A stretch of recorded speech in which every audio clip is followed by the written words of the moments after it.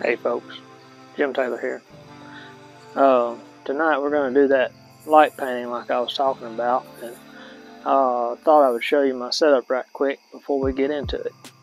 But here I've got the mark. I got on S, which is for shutter priority, and I've got the shutter. I use my spinning wheel here to adjust my shutter. There's 6, 8.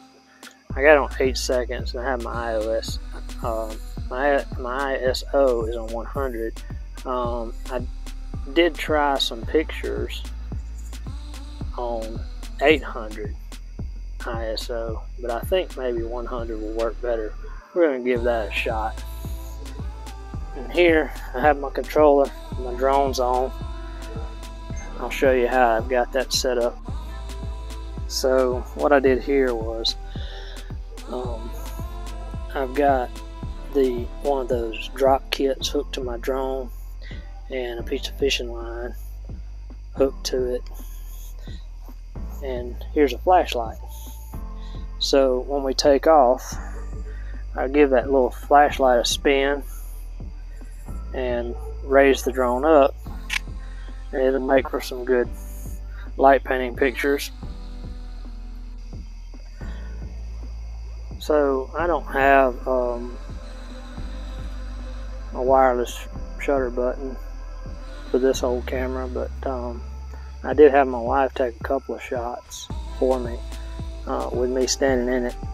But right now we're going to fly up and take a few shots, and you can see that happening. Right now I'm just gonna get it rocking a little back and forth and a little side to side, and get that flashlight going around in a circle, because I was able to throw it in a circle when I had my wife take the picture. There we go. And then I'll press the shutter button on my camera and I'll raise up.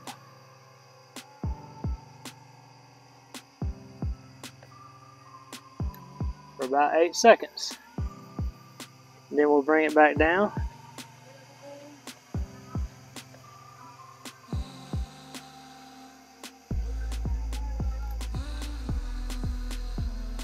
And this is what it looks like.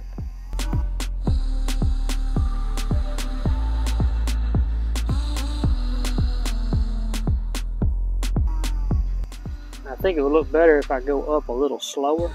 So come in closer and get that flashlight rocking.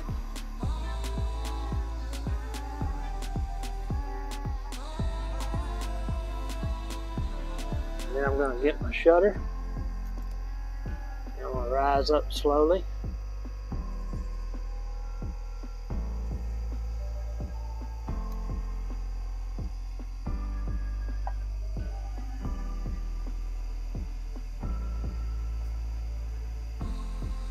We'll have a look at that.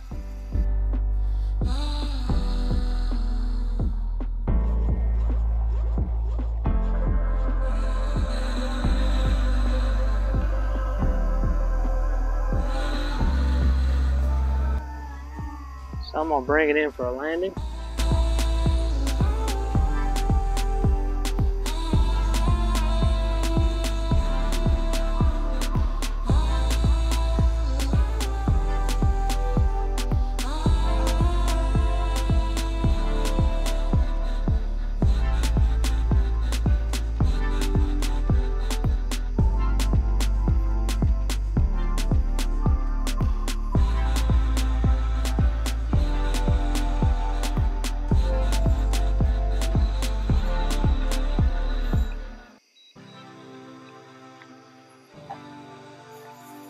Okay, and now here are some of the shots my wife took, a couple of those.